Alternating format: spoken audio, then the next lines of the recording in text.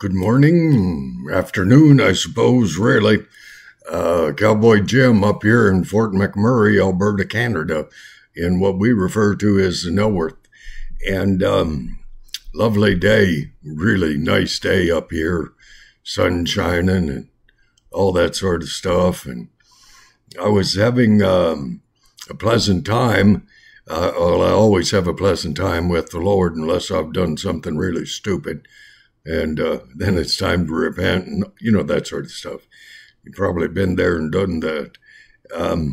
But I was having a very pleasant time watching Fox News down in the States to do with the full eclipse from the north end of Mexico up through Texas, Arkansas, so on. And I was remembering in Scripture, in the very time of Jesus Christ, the Messiah, coming back and planting his feet on the Mount of Olives outside Jerusalem, I think on the east side, doesn't matter. And I don't think it matters. Might. And there being a time, I'll just read it for you if I can take that liberty. And it reads, Zechariah chapter 14, verse 6, "And it shall come to pass in that day when Christ comes back to start hanging a licking on the armies of the world for what they did against Israel and indirectly against God." And so I start again. "And it shall come to pass in that day that the light shall not be clear nor dark, but it shall be one day which shall be known to the Lord, not day nor night. But it shall come to pass that at evening time it shall be light." Okay. I love Scripture. I really do. Because I choose to believe in something bigger than myself. It's not hard. I'm not that tall, but size does not matter in this world that we live in. It's attitude that counts. And many people are so narcissistic that they have this wonderful belief system that they themselves are God. Well, I'll just tell you, you who suffer from narcissism, you're not God. You may think you are and act as though you are, but you're not. The day will come when you individually will meet God, and you will give answer to that self-same God, the Creator. I moved my shoulder a bit. Okay. And you will give answer to God. I don't care what religion you are. I don't care whether you believe in God or you don't. You believe in Allah or you don't. It's your choice. I place my belief in God, the Creator, recognizing the magnitude of God's love by His I look at my Bible, by His written word, as well as His word is spoken into my heart. When I pray, I take time to listen. The answer that I hear is not God's word. It is God's voice. It's His intent. It's His purpose in fellowshipping with me. But I take everything that I hear when I'm praying, which is talking to God, listening. That's a novel idea. And I compare what God speaks about to Scripture. That's the benchmark for me. I go back to that wonderful Scripture. "It is appointed unto each individual to work out their own salvation in fear and trembling before God." That's what I've done most all my life. various points in time, I was not as successful, shall we say, as other times. But a brother of mine at work, he asked me one night when my truck was too low on fuel and we were waiting for the fuel truck to come and empower my truck with about, 3,000 liters of diesel or something. And those trucks, they haul heavy loads, but they also use fuel, diesel. And he had said, I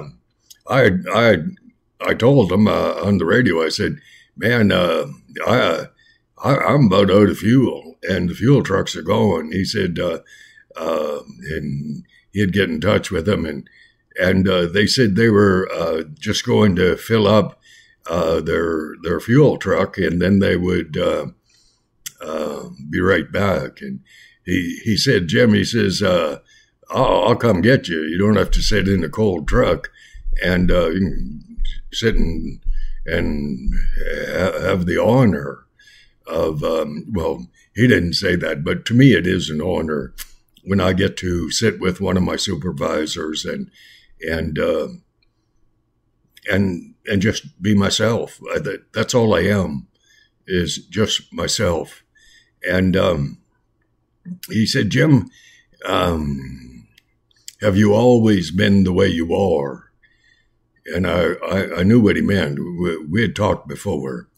And he at one point in time, a fellow truck driver who has gotten really stuck, he came walking over to supervisor's truck, and somehow I was with the supervisor again, and this fellow truck driver, I remember his name. I don't use names on YouTube stuff, but he came over and he said, Jim, you are the most positive person that he had ever met. And I thought, I have gotten better at that the older I've gotten. I remember a young German guy who had come to ask for a job at my cabinet shop at the Olds Overpass, and I told him I couldn't hire him and told him why. And he said, you are the most negative person I ever met. So things have improved with time. My brother, my supervisor, he said, Jim, have you always been the way you are? And I said, I've tried to. So in answer to that question, I'd have to say yes, but I have gotten better with time. And I believe that's one of the few joys of growing old. And I don't feel old. I don't act old, but I'm not young anymore. I was young. In my late 40s, I was in the best physical shape of my entire life. Early 20-year-old, I fought and lost in the Canadian Championship in judo in Toronto. And I was in pretty good shape then, but nothing compared to when I was 47, 48. But I'm not 47 or 48 now. Nigh on to 75 come October. And I tell people that, and they don't believe me. And sometimes they'll even ask, well, what year were you born? And that would be 1949. It's shocking. But the joy that I have had in living this life, getting to know God and Jesus and Scripture, totally unparalleled in my life ever. Like, I was taught by God how to be a finished carpenter and a cabinet maker, and how to deal with horses and how to hunt, fish. He gave me an understanding beyond common sense of what and how I should be and behave. And it's been a wonderful process in time. I mentioned in the earlier video, the last video, that I had gone south to watch my grandson perform. I had a wonderful time. And I tried to video as much of it as I could. And if I can find my video camera in my luggage, I don't use luggage. I use those wonderful bags that you get at the grocery store. I saw something on Google or something, and it said the footprint made in the making of cloth bags to carry your groceries out in place of plastic, and the footprint recognized in the making of that plastic, you would have to use your cloth bag 7,000 times. Well, the grocery stores would be very happy about that. But I never seem to be able to go to a grocery store and remember to take my grocery cloth bags with me. So I'm always buying one or two more. Well, at least they won't get worn out. And if you had to use it 7,000 times before you broke even, in terms of the footprint, which we in North America care about, and the rest of the people who hate us around the world, they don't care at all. Footprint. What footprint? Snow? Sand? That's the only thing they care about, is making money. And we used to care about making money. Now, our governments care about how to spend money, whether they have it or not. And their solution is to increase taxes. It's ridiculous. I mean, when I was a child, if someone gave you a dime, 10 cents, that was big time. You could walk down to the corner store owned by Jim Morgan, wonderful ex-policeman from Toronto, ran this little tiny store, and you could buy a bottle of Coke, and you could buy a 5-cent chocolate bar that was bigger than a $2 chocolate bar nowadays. I mean, it was. Our dollar was worth so much that a dime went a long way. A dime goes nowhere. I get them. I don't pick them up off the counter. I just leave them as a tip.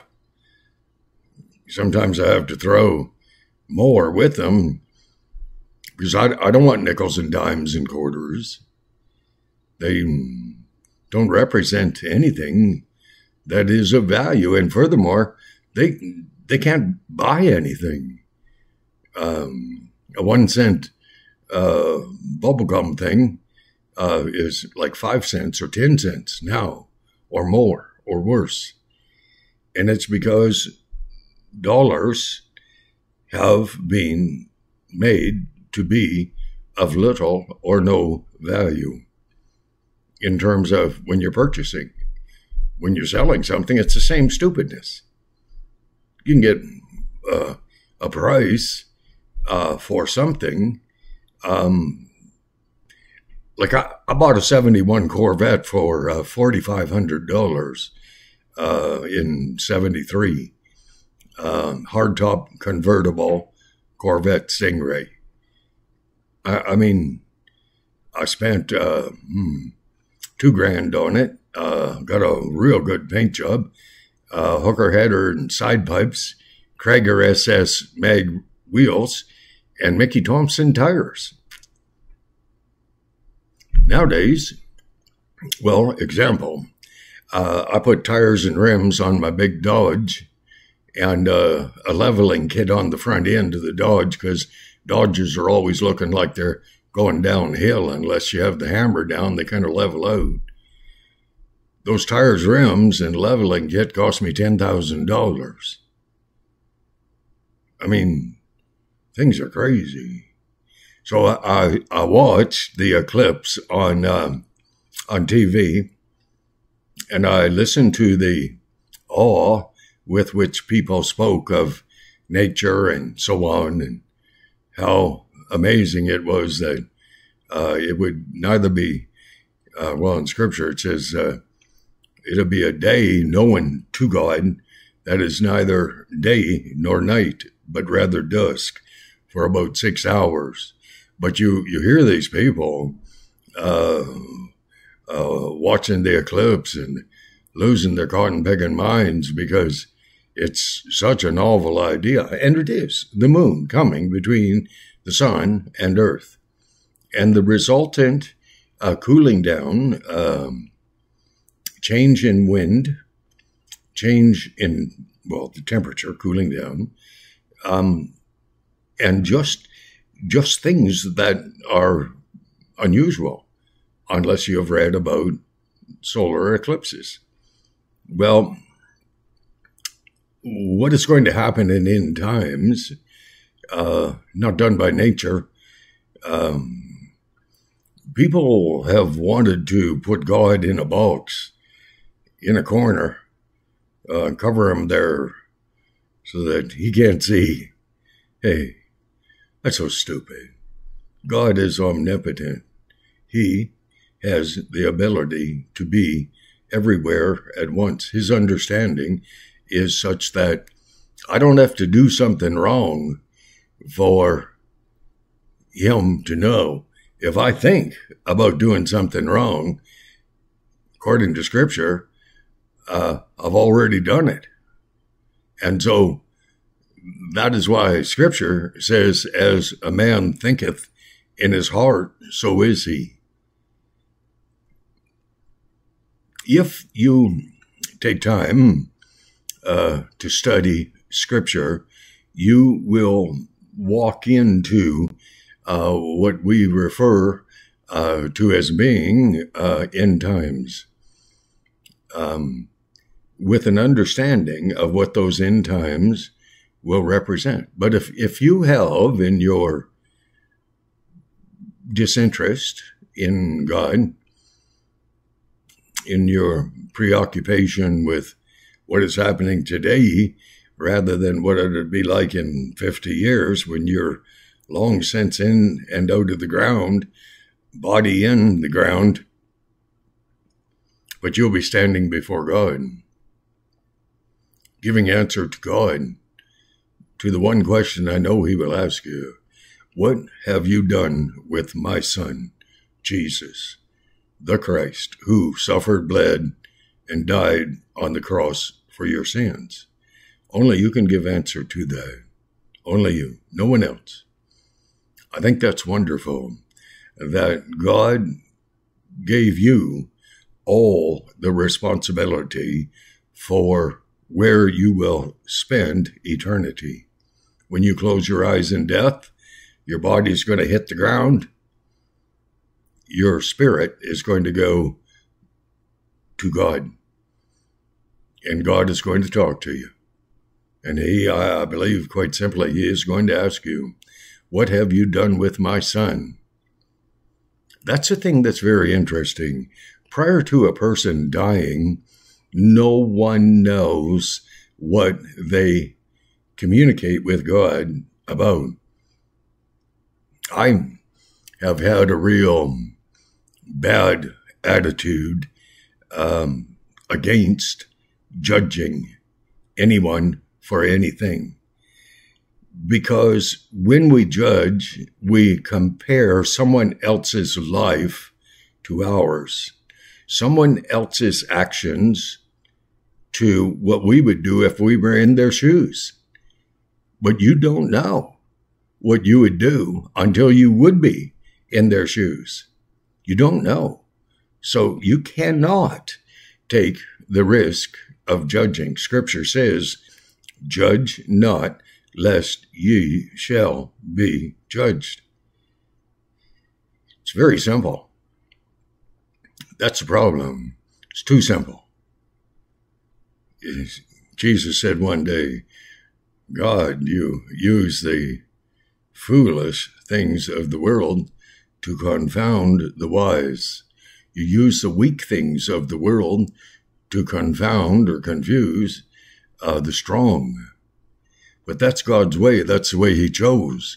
He chose a simplistic approach to people being able to be at peace with him in order to give the average person a clear kick at the cat, shall we say, to give you and I a chance to understand. Wow, that shook me. I'm just going to get rid of that. Just kind of like that. Teach me to carry my phone too close to my heart. It's loud. God gives you the choice. Your choice is determined by you alone. You can go through life concerned about you yourself. Not you yourself and I. Your I maybe, but that's all. You have every opportunity that God could give you to be at peace with him through Jesus the Christ. I think one of the hardest things that I have had to address is forgiving people, but not judging them. Not judging them. You do not know what someone is going through that would cause them to do what perhaps in hindsight would be somewhat, shall we say, stupid, silly. You don't know. Neither do I. That's why Scripture says, judge not, lest ye shall be judged. So in your judging of others, if you feel the need to do it, you do it. God gives you that freedom. You can choose to believe in him or not. God gives you that freedom. But always there are responsibilities with the freedom that God gives us.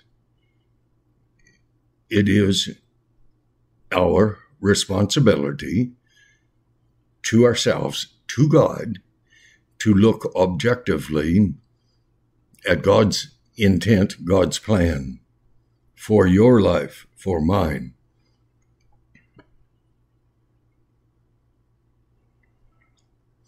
I have had recently the honor, the privilege, really, of meeting a man, very, very, very successful man, who my sons and I befriended many years ago.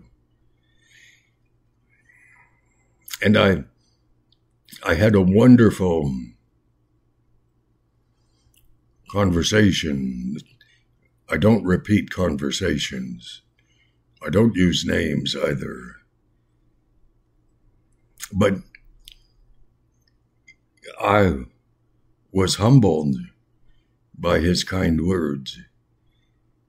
At the time, I didn't know that one day he would look back and say, those were kind words. I was shocked, because you do not know, no one knows what impact you will have on another's life for the good. But if you judge others harshly, you will yourself be judged harshly by God. I avoid things like that. I want to be, let me say it this way. I want to live today knowing that what I say and what I do, more important what I do than what I say, but that what I do will be remembered by someone. And they one day will look at you as I have been looked at, and you will have the joy and the privilege and the honor of saying humbly, thank you, God, that you gave me the words, the heart attitude that may well have touched someone's life. But if you judge others, you are affecting their lives, not necessarily for the good. If it makes you feel better, then judge away. But remember, there is a cost. Remember the scripture, judge not, lest ye shall be judged. I had the most memorable time that I've ever had in my life this past weekend, going south. It was wonderful. And I will not soon forget, if ever I would forget, the conversations I had with people in sharing my son's miracle, in sharing the joy of being at peace with God, the pleasure of running my old Dodge north and watching in the mirror, encroaching on beyond the speed limit quite markedly, and watching a little truck come up behind me. And that little truck was passing me. I like to make sure people pass me. I don't want to be passing everybody. I kind of want to hide in the crowd a little. I don't like crowds, but on the road, it's all right if it's not too crowded. Man slowed down when he saw Cowboy Jim written on the tailgate of the big Dodge. And then he put the hammer down and he went by me, and I guess he looked at me through the tinted windows, and he took his foot off the fuel and started to slow down right away. So I kind of stepped on the fuel in the old Dodge, and man put his window down on the passenger side, and he just started to smile at me, and he was pointing his finger at me. And it wasn't the middle finger, okay? It was a very pleasant smile from a man that I didn't recognize right at first. And he just smiled. And so I took my hand so he could see, and I hit my heart a couple of times. And he kind of nodded. And he put the hammer down, and he beat me to Fort Mac. I don't have to be first. I just don't want to be last. That's all. But somewhere, somehow, some space in time, that man and I had crossed paths.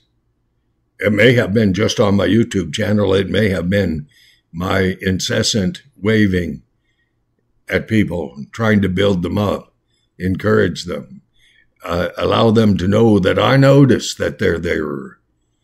I care. I think there is only one sin that you will ever be judged for by God, and that is the answer that only you can give as to What have you done when God asks you, what have you done with my son, Jesus, who suffered, bled, and died on the cross, that you might have a chance to seek forgiveness and accept his sacrifice, Jesus' sacrifice for your sins, completely. Absolutely, completely.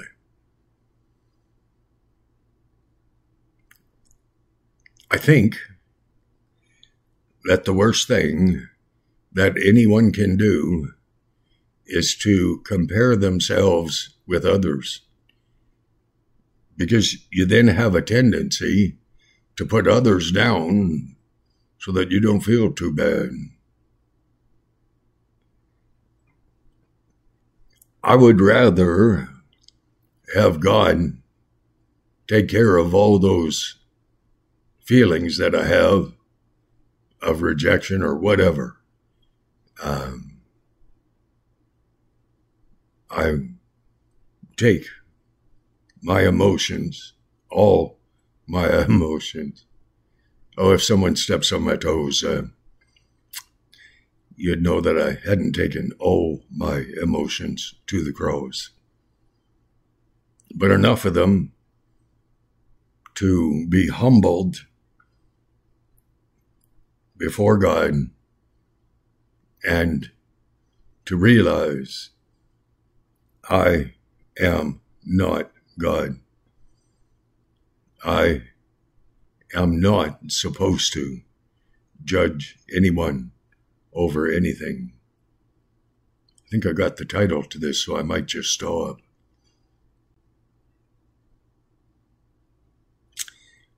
God says, I just look away, present my heart to the Lord. It's called praying. But I get real out there, and I listen for a response. Still small, quiet voice in my heart. God says for me to bless you. I bless you in the name of God the Father, God the Son, God the Holy Ghost. May you have a heart that is honest enough with yourself that you will seek God's forgiveness, and that you will be more than willing to forgive those around you who transgress, do stupid things, but it's their life. They, and they alone, are responsible for their decisions. You are responsible for yours. If I were capable of being remembered for anything by anyone, I would like to be remembered as a man who was fair, who honored God, whose hand was not too far from my wallet when I met people who were going through stuff that would lead to hard times. I would like to be remembered as a kind man who tried to live my life caring for others. Successful or not quite so successful as I would want. But that's my choice. I choose to let my light so shine before mankind that they will notice that I've been there, that I do love God, that I care. This is the part that's going to be a shocker for you.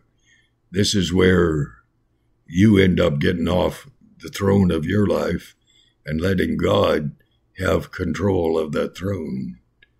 I care more about others than I care about myself. It's my choice. I'm not perfect yet. On earth, I'll never be perfect. But I keep trying. Not because I want to be perfect, but because I want to honor God for his kindness and giving me a way of being at peace with him. It's hard to be angry with someone. Listen close. It is hard to be angry, hateful, hurtful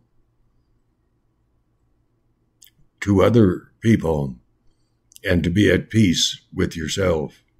It's almost impossible.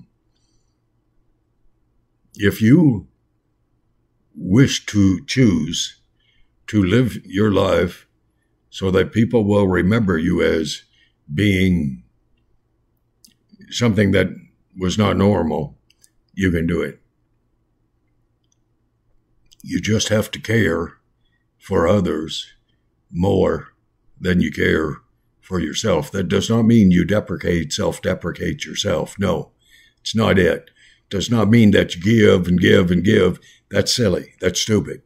Because people then begin to be reliant on you to sustain them rather than they learning to trust God through hard work and proper money management to save. I save.